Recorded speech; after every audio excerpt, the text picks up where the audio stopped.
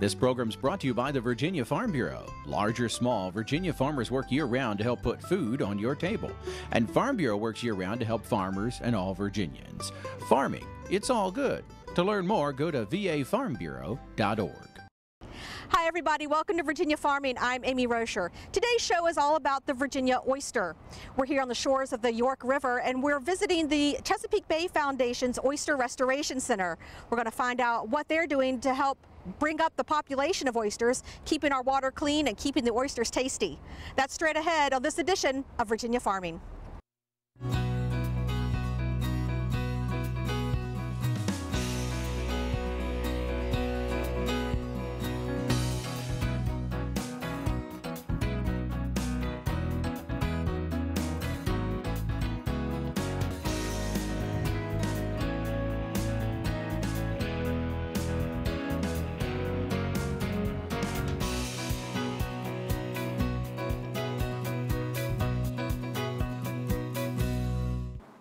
Here we are on the York River and I'm joined by Jackie Shannon, and Jackie is the manager of the Chesapeake Bay Foundation's Oyster Restoration Center. Jackie, thank you so much for having us out here today. My pleasure, thank you for coming. So let's start with oysters. Most of us eat oysters, most of us love oysters, and especially the ones that are here from Virginia. But what makes oysters so good for the Chesapeake Bay? Well, each oyster is like a living water treatment plant. As they're filtering for algae, their natural food source, they're also cleaning up the water. So their cumulative impact of having a thriving oyster population is very, very significant. And it's really important habitat for so many of the other species in the bay that we find important too. So what's been going on in the bay to make the oyster restoration process necessary? Well, we've been working with partners all over the bay in Maryland and Virginia to rebuild oyster habitat, which has been limited since oysters were over-harvested for many, many decades. For a long time, oyster shells weren't returned to the bay, and that's one of the most important resources for restoring oysters. So what we're doing is rebuilding oyster habitat using shells, using alternative structures like concrete, and then going back after the fact and putting live oysters on those reefs to help jumpstart those populations. So how long in general has the whole oyster restoration process been going on? In Virginia, there have been replenishment efforts by the Virginia Marine Resources Commission to keep the public fishery afloat, but restoration for the sake of ecological benefits really didn't start in Virginia until the 1990s. CBF first got involved with oyster restoration in 1998 with a citizen-based program called Oyster Gardening, which gives folks that have access to tidal waters in Virginia an opportunity to grow oysters alongside their dock and then return them to the Bay Foundation to be planted on sanctuary reefs. So it's a great way for the public to get involved and a great way to get hundreds of thousands more oysters out on these reefs.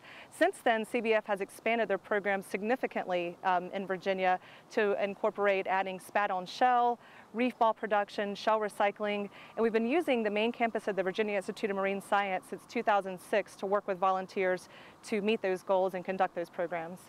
Okay, now you just said spat on shell. So explain to us what that is. A spat refers to a baby oyster. You usually call an oyster a spat when it's less than a year old. And we induce baby oysters or spat to permanently attach to oyster shells. So we go out and plant the oyster shells. They already have that instant population of oysters that'll start to thrive. Okay. I want to talk a little bit about where we are today here on the York River.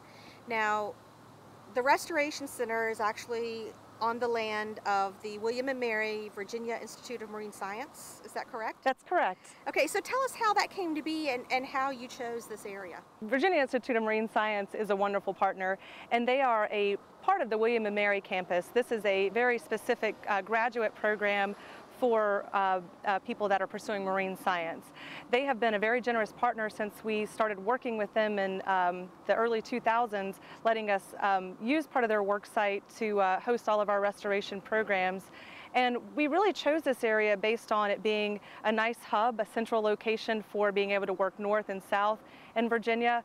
And also, it's access to very, very clean water. Being here on the York River, behind me we have a national forest, which is a wonderful buffer. It really ensures that we're using some of the best possible water to jumpstart these oysters and give them a really good shot at being able to go out and thrive. So I'd like for you to walk us through the process. What you have the oyster shells. Where do the oyster shells come from? And then what happens next? Well, you could argue that the oyster industry is probably one of our best and most important partners, because that's one of the ways that we are able to acquire oyster shell. That's a wonderful resource for restoring oyster populations. And so most of the shells that we have coming to us for restoration come from oyster roasts and restaurants, and a lot of those restaurants are being supplied by local growers, even here in the York River. And so once we acquire the oyster shells, we allow them to age or cure so that there isn't any organic matter on them anymore, get them as clean as possible, and then volunteers help us to load them into large 800-gallon tanks. We add seawater from the York River, and then we add oyster larvae, which we acquire from hatcheries. They induce adult oysters to spawn. They sieve off the fertilized embryos, and when they're in the state of development where they're ready to make that permanent attachment onto an oyster shell or some other substrate, they sell them to us. We place them into the tanks, and once those oyster larvae permanently attach to the shells and become spat, we're able to go out, and volunteers again assist us in the process of planting them onto sanctuary reefs and rivers. And on an annual basis, we're able to produce and transplant about 10 million oysters, all on those recycled oyster shells. 10 million oysters. Wow. It sounds like a lot, but it's really a drop in the bucket compared to what needs to be done. We're really trying to conduct oyster restoration on a scale that can be mimicked on a larger approach, and really have a cumulative impact bay-wide. So with this restoration process in place, have you seen a change in the water? We have in areas that restoration's been done on the appropriate scale for the right amount of time. And one of the best examples I think we have in the whole Chesapeake Bay is right here in Virginia, and that's the Lynnhaven River. Several years ago, most of that river was completely closed to oyster harvesting, just down to a very small percent. Now, almost half of that river is open for direct harvesting of oysters, and it doesn't mean that it's a free-for-all. Again, there's very wise management. But what it does speak to is that that water quality has improved significantly due to a lot of things being done on the land, improvements in the shellfish resource being done in the river. So you say you have restaurants involved in recycling the oyster shells. Mm-hmm. What about individuals? What can individuals do to help with the cause? Well, we are a very volunteer-based program. In fact, volunteers are the oil that runs this machine. Without their assistance, we would never make our annual goals. So people can come out, assist us with any of our programs, which are year-round, and also people can recycle oyster shells at their oyster roasts in their communities, ask the restaurants if they're recycling oyster shells. Every single shell really does have a big impact and can turn into a handheld oyster reef. And if people have access to tidal waters, we encourage them to become an oyster gardener. That's the program where folks can grow oysters off the side of their dock for 1 year. They start as very small baby oysters, and families get to watch those oysters grow as they care for them. So it's a very involved program, and the benefits are very localized. The oysters are going to be filtering the water right there by the citizens' dock. And then after 1 year, the oysters come back to us. They're mature and capable of reproducing, and they go out and reseed some of these sanctuary reefs and really help to jumpstart populations all over the bay. When you say you're building reefs, is that just going out and piling up a big strand of oyster shells? How does that work? It is really about that simple. First, we find an area that can support the weight of shells or concrete. We don't want to put things in really sticky mud where it's just going to sink. So nice sandy bottom areas that can support weight are very ideal. In the intertidal zone too, which are where oysters have adapted to thrive, where the tide goes up and down. They're completely fine to be exposed a few hours of the day, and it also puts them in areas that are way out of any kind of danger of being a navigational hazard. So those areas are very ideal for all kinds of reasons. Once we scope out the areas and identify them, then we bring in concrete and usually top it off with a shell veneer, and then come back and put live oysters on top of it. So you pretty much have an instant oyster reef over the course of several weeks. Wow, okay. And then how long from the time that that reef is built can you harvest adult oysters again? Well, the reefs that we're working on are going to be off limits to harvesting indefinitely. But one thing that's important to note is that as these oysters grow and spawn, and they only take 1 year to reach maturity and begin spawning, they may seed other areas that can be harvested. But generally, an oyster here in Virginia takes about 2 to 3 years in the wild to reach a market size. Okay. Now, you guys also work with oyster farmers, is that right? We do. In fact, one of the main avenues for CBF getting involved with oyster restoration here in Virginia was really supporting oyster aquaculture and actually having a work site dedicated to promoting the feasibility of growing oysters sustainably. And so once that was able to really take off and demonstrate success, we were able to back out of our involvement in aquaculture and really start focusing on the spat-on-shell production and more things for pure oyster restoration. But having a thriving oyster industry in Virginia and having people be able to do it sustainably is one of the most important things that's occurred for us still having an oyster industry that is where it is today. Well, we're going to go talk to one of those oyster farmers next and find out exactly what he does on a day-to-day basis. Jackie, thank you so much for having us out today. It's been a pleasure. Thank you. Thank you for the support. So we've called up with oyster farmer Tommy Leggett. Tommy, thank you so much for having us out here today. Thank you. Tell us how long you've been farming oysters. I've been doing it for about 20 years, and prior to that I was a commercial waterman where I harvested crabs, oysters, clams, so I was a waterman or fisherman, if you will. And I changed over to oyster farming, think it would be more sustainable and more suitable for what I want to do, working on the bay. Okay. What is your affiliation with Chesapeake Bay's Oyster Restoration Center? Well, I started it back in 2000. After I worked the water commercially for about 20 years and was still oyster farming, I took a job with CBF, and just because I could, or I was offered the job. And so I started the Oyster Restoration Center and did that for about it'll be 18 years in March. And I semi-retired last year and turned it over to Jackie. And so right now I'm simply working, doing a little bit of policy work, and I'm phasing my way out. I just want to go back to being a waterman.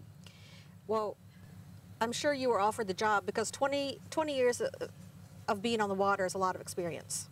Yeah. So you had to know what you were talking about, and I'm sure you knew the water like the back of your hand. Yeah, I knew a little bit, and what I didn't know I made up. So what I didn't talk to Jackie about was the life cycle of an oyster. Right. Now, you know, they're putting the spats on these shells that have been recycled, but walk us through the lifespan of an oyster, how they all come to be. Right. Well, Jackie purchases larvae, oyster larvae, from a hatchery. And in the hatchery, they mimic what happens in the wild. So they'll take male and female oysters and induce them to spawn. And when a male spawns, it releases sperm in the water. When a female spawns, it releases eggs in the water. And fertilization occurs in the water. And after fertilization, you have a viable embryo. It's a swimming embryo. It goes through several developmental stages, swims around eating microscopic algae for a couple of weeks, and after about 2 weeks, 18 days, it goes through a transformation or a metamorphosis. Its instinct is to go to the bottom of the river or creek or bay and look for a suitable substrate to attach itself to. So a suitable substrate could be a beer can, a bottle, a boot, a branch, a shell, preferably oyster shells. They'll land on all kinds of shells because they're attracted to calcium carbonate and living oyster resources. So that's why we use shells. They'll also attach to concrete. And Jackie's making concrete reef balls as an alternative substrate because of the scarcity and lack of shells for restoration. So after they attach to the shell, they go through a metamorphosis, and that's when they become a spat. Jackie showed you those. It looks like a little teeny baby oyster. And from there, it grows. It'll be sexually mature in about a year. It'll be small, but in the wild or in nature, they'll grow about an inch a year. And they don't grow, the shells that you're recycling for that the spat attached to don't become an oyster shell because each oyster creates its own shell, correct? The oyster extracts calcium carbonate from the water. There's a special organ or part of the oyster that actually makes the shell. It extracts the calcium from the seawater and lays down shell material as it grows. So as it grows, it adds on more shell. So what is the harvest season for an oyster? When do you harvest them? For the wild fishery, which is a public resource owned by the Commonwealth of Virginia, owned by all citizens, it's managed by state agencies, and they have a season, October through March. And those seasons are managed, the quotas are managed, where they can work is managed. It's highly regulated to protect the resource, because that resource was over-harvested so badly starting back in the 1800s. And that's why the oyster population is in such bad shape, because it was mismanaged. So do you harvest your oysters from here on the York River, or do you go out, are most of yours harvested from the bay? The York River. The bay is, if you look out my creek, 5-10 miles from here is the bay. So I'm at the mouth of the York River, but I do go out in the York River to do my harvesting. Okay. Now, do you have specific spots? Yes. Like this is Tommy's, and this might be Joe's over here, but this is your area. Do you have them marked, like Yes. crab pots? Kind of, sort of. We lease subaqueous bottom or bottom land from the state. This will really make your farmers out in the valley upset, because the lease fee that we pay is ridiculous. It's $1.50 an acre a year. Oh my goodness, how do you afford that? Yeah, it's rough.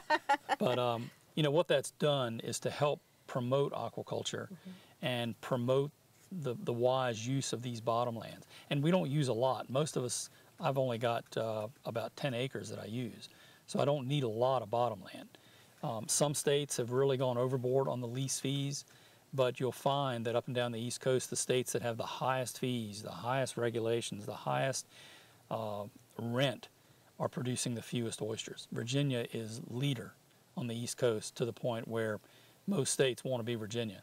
So I think a lot of the regulations that Virginia has, the leasing structure in particular, has really done well to promote what we do. It's inviting. It's inviting, right. So the water here on the York is brackish, part salt, part Right. fresh. Do you think that makes a difference in the oysters? Do they like the mixture? Yeah, well, oysters evolved to grow in a wide range of salinities. They grow from, or that they exist in places that the salinity is 5 parts per thousand or 0.5%, all the way up to 3.2% or 32 parts per thousand. And depending on where they grow, in which salty parts of the bay, dictates their flavor. So in 3.2% salt or 32 parts per thousand, it's going to be very salty. You're going to taste a big slug of salt. It's like putting your tongue on a salt shaker. Eating an oyster from Rock Hall, Maryland, which is very fresh, probably that's getting up there to the upper, the lower limits of their range, 5 parts per thousand. It's not going to have much salt at all, and you'll taste more of a mineral content to the oyster. You'll taste just the minerals in the water. Where I am, it's about 20 parts per thousand, 2% salt, so it's on the upper end of the salt range, but they're quite salty. You can taste a fair amount of salt, but you also taste the oyster itself. It's kind of a sweet tasting oyster with a little bit of salt. So what is it that you think makes Virginia oysters so good? I've had oysters from Washington State and from other parts of the country, and none of them taste as good as the Virginia oyster. What do you attribute to that? Well, if you were raised in Washington State, you'd probably say something different. That's part of it. All about what you're used to. But being totally biased, I think Chesapeake Bay has the best oyster, and in particular the York River oysters are the best. But what's unique about the bay is the wide range of tastes. You can get the same species of oyster that tastes 100 different ways depending on who grows it and where they're growing it. The other thing that's really great about Virginia is we have a phenomenal shellfish sanitation department that does really good in enforcing and developing our regulations. We've got a safe record for shellfish consumption, and we've got a good bay. We've just got a lot of food out there for the oysters to feed on. So it's a whole lot of different combinations of things that make the Chesapeake Bay a really great place to eat oysters. Okay. Well, you offered to take us out in the boat so we can watch you harvest some of these oysters. Are you ready? Yep. Are you ready to eat a few? I'm ready to eat a few. Okay, let's go. All right. In the wintertime, when it's cold, it's okay to harvest at low tide because the oysters are exposed and they're cold and they're hibernating. When it's summertime and it's hot and the oysters are exposed, in hot weather, they're not filtering, so any bacteria that's in there is multiplying exponentially, so it's not healthy to harvest oysters when they're high and dry. These oysters have already been sorted, so they're market ready. And all I have to do is come out and get them. So I'll go through and I'll pick out the very best of these, put the ones that aren't so good, put them back and let them cook a little bit longer. Put it in your mouth, one bite and swallow. One bite and swallow, here we go. Should be pretty salty, kind of a sweet, buttery flavor. Very good. Tommy, thank you so much for having us out. Thank you for bringing us out in the boat and letting us watch you harvest your oysters. Thank you. We really appreciate it. Eat more oysters. Absolutely.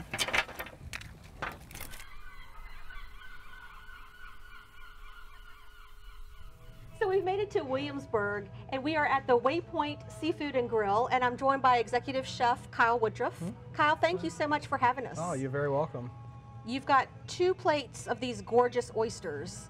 Yes, ma'am. And these are oysters that came from Tommy Leggett that we were just with on his boat a little bit ago. Yep, fresh out of the water. It's Tommy and I have had a wonderful relationship over the last 5-7 years, and having the opportunity to see from a chef's standpoint to go to the farm where you were and see the oysters being raised and his processes, and then him bringing them to the back door, and every Thursday night coming out and hanging out on the bar with some of our patrons to talk about oysters, oyster shell restoration, as well as aquaculture in general. So. Do you think it's kind of unique to have these oysters hand-delivered by your oyster farmer? Absolutely, and honestly, I wouldn't have it any other way now that I've done business with Tommy for so long, because the one thing that I know that, you know, coming up in this business and from a culinary standpoint, everybody talks about sustainability, supporting your local resources, and supporting those local resources are built off of relationships. So, you know, being able to have that relationship with Tommy and his wife Kim to where we cook out together, we do business together, it's a wonderful relationship. So, how do you feel about Virginia oysters as a chef?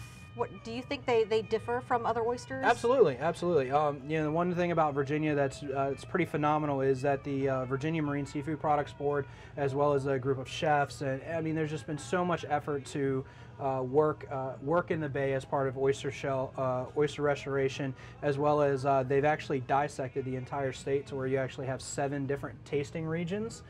So you can go all up and down the Chesapeake Bay. You can go into Rappahannock River, York River, Eastern Shore. Is that the oyster trail that I've read about? That is the Virginia Oyster Trail. So okay. I think it's very unique, as in you know, we're one of the only states that, I don't want to say only, I shouldn't say only, but one of the biggest oyster producing states, and the local economy gets behind it. They support it, and to get to know people, you know, like Tommy Leggett or the folks that are over at, you know, Rappahannock River Oyster Company, for instance, or any of those guys that are out to support local sustainable resources. It's a fantastic thing. So. Wow. So you mentioned the restoration project, and that's really what we've been talking about all day today. What made you guys at Waypoint decide to get on board with the restoration project? Well, it was a pretty easy decision. I mean, it's a simple process from us. I mean, you know, basically we shuck and serve oysters, and then when they come out to the guests, they would go into the trash. Whereas when Tommy and the Chesapeake Bay Foundation approached us about this restoration program, it's really simple. I mean, the oysters go out to the guests. They get our service staff will bring it back, and instead of dumping them in the trash, they go to a separate container.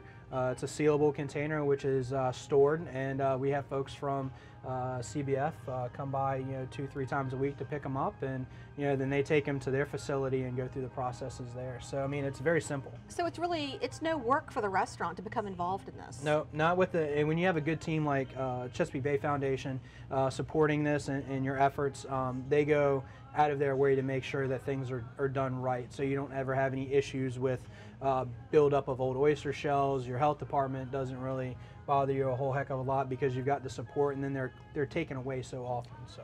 Right. Is this something that you would recommend other restaurants who serve oysters?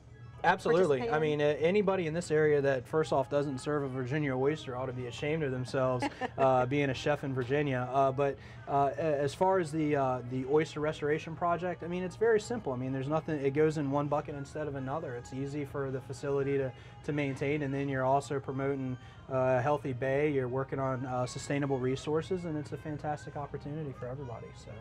Absolutely. It's a win-win. It is a win-win. If another restaurant wants to participate in this restoration program, what do you suggest they do? It's real easy. If they do business with a local oysterman, they should have ties to CBF anyways. To get involved is really easy. I mean, I would just talk to your oyster provider and say that, hey, I've heard about this program, and you know, it seems simple enough. I want to support you guys. I want to support the bay and oyster growth. And where's the dotted line? How do I sign on? Okay. Well, Kyle, thank you so much for having us out today. Absolutely, we it's our appreciate pleasure. it. These look delicious. Oh, My yeah. dad is going to be very jealous when he sees all these oysters I could eat today. That does it for our show. Thanks so much for watching and have a great week. I'm Amy Roscher for Virginia Farming.